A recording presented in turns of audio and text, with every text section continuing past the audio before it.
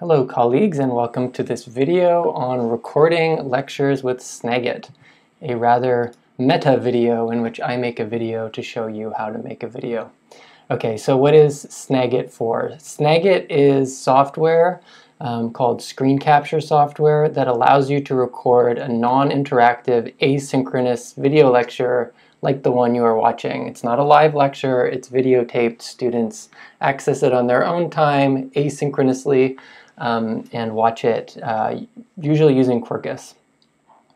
So in this video, I will show you how to make a video something like the one you're watching, and you will do the following things. You'll use this software, Snagit, to record yourself lecturing, so you talking like I am talking into a video camera and presenting slides, which is why I have this sort of meta setup here. You don't have to use slides, but you can. Using Snagit to perform basic editing on your video, uploading your video lecture to U of T's MyMedia site where it is protected from the outside world and can only be viewed by users with active UTOR IDs. And finally, I will show you how to post a link to the video on Quercus. So first step, downloading and installing Snagit. So to do that, go to this convenient link that the university has put together for us. This link is in the description below this video and will have been emailed to you.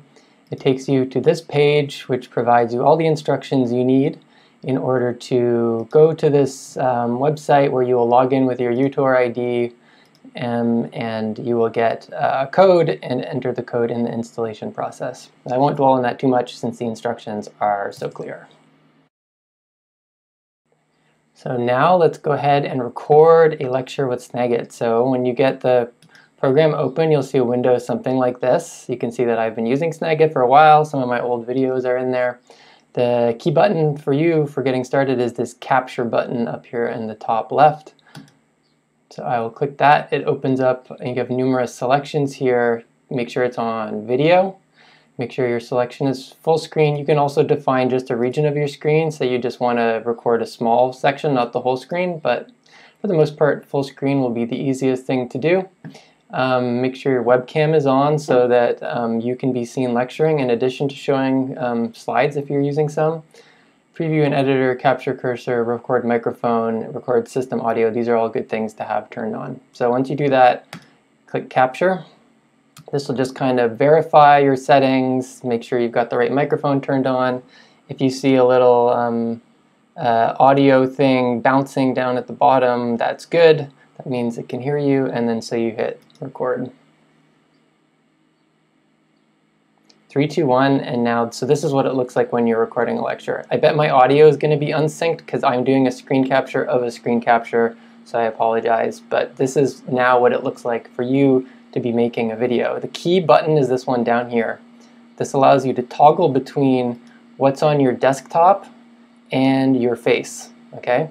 So the main setup for lecturing is either just your face like this, so it's just capturing the webcam and you talk, or if you want to use lecture slides, a PowerPoint, what I would do, so I've got a PowerPoint open here, I would go into the presentation mode for PowerPoint, and so now when I toggle, I'm going between my PowerPoint slides and me lecturing. So this is a great way to lecture. I quite enjoy this. It's quite a bit like lecturing in real life. So when you want their attention on you, you have the webcam on, and when you want their attention on a slide, looking at the text, reading the text, and then back to you for close reading. And it creates a nice kind of visual beat, and the students will I think, be able, it'll break up the monotony slightly to have an alteration between your face and the videos, and you'll get quite used to it. Okay, I'm going to hit pause, stop the recording for a little bit, and move on to the next section of the video. An important note on length. When making videos in Snagit, keep the length to an hour or less. This is because the files that you're making become large and you can easily crash the program, which is bad because you've been working very hard for hours and suddenly it's all gone. It's happened to me, it's frustrating. So if you want to talk for more than an hour, just make separate videos. 3-hour lecture, 3 separate videos, upload them individually in the manner that I'm about to describe. So I have 2 quick sections on editing. So first is something that I like to think of as preemptive editing. So when you are using Snagit, and you are recording your video, you go into capture mode. Show you how to do that again. I think it's useful to use this pause button down here to break up your own, just for your own purposes, to build in some editing. So say you want to talk for half an hour or an hour. Plan on talking for 2 or 3 minutes, 5 minutes, and then hitting pause. So you'll see the clock stops ticking down here, and now you're not being recorded. And then you can take a break, gather your thoughts, look at your slides again, sort of remember what point you're going to, and then when you're ready to go again, hit the record button. So now you're live again. This will be saved onto the file that's eventually uploaded to MyMedia, and then pause again. So build some structure in, and you won't have to do as much editing afterwards. Now, a word about post-hoc editing, or editing after the fact. Snagit does have some basic capabilities for doing this.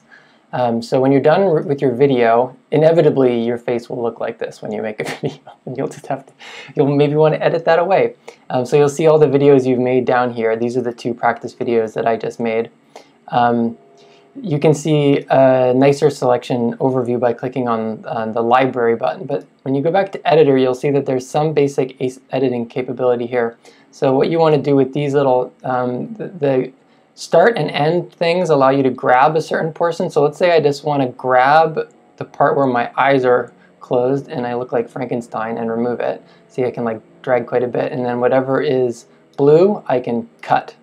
And then if I want to grab a part in the middle, say, and cut this out, I can cut that out. And then maybe there's some dead air at the end that I want to cut out, and then I cut that. And so now my video has gotten shorter and I've done some basic editing. Just one more quick note about editing in Snagit. So once you've done your edits, you've trimmed off the bits you don't like, removed a face like this, you're happy with what you've got, go and hit save, otherwise the changes you made won't be saved. And you can say replace if you're happy to replace the original version. In a minute you'll see that I upload a version that still has me looking terrible at the beginning because I forgot to hit save. Let that be a lesson. When you make your edits, hit save. Okay, so we've got the lecture and we're ready to upload it to MyMedia. So in Snagit, you might be still in the editor view, click onto the library view, and you'll see, let's say I want to take this video I just made here and upload it. So I'm going to right click on it,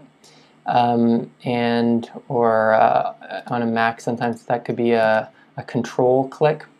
So share file will allow you to save it in a normal way. Just put it somewhere you remember on your computer.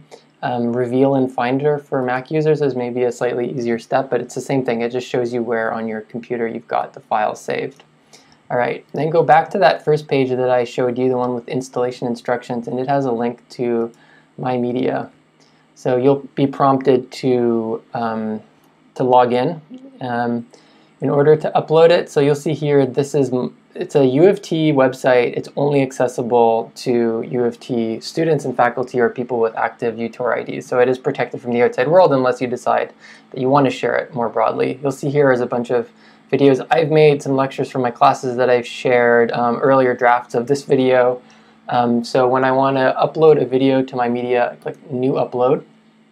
I'm going to click on the, I'm going to try dragging it in here. And that worked, so that's the easiest way maybe to drag it in, but you can also click Browse and find where you saved it, and I'm going to upload this file. When your video is finished uploading, you'll see this little screen saying that it's currently being processed, and for a longer video this will take a while. For a shorter video it shouldn't take very long, so if I just reload this page, there it's being processed and I can now work with it. So click on it. Take you to the page. You can view it from here if you like. Maybe want to edit it some more to take that terrible face off the beginning. If I click share, this is how I can now share it. So I'll now show you how to share the link on Quercus. So that takes us to this page right here. Okay, so I'm going to first this is the link, I'm going to copy the link. So in Quercus, you can do a lot of different things with this. You could just email the link to your students if you wanted. The solution that I took for my modern fiction class was to create a page and then to put links on the page. So let's say I want to make a new page that is called video lectures.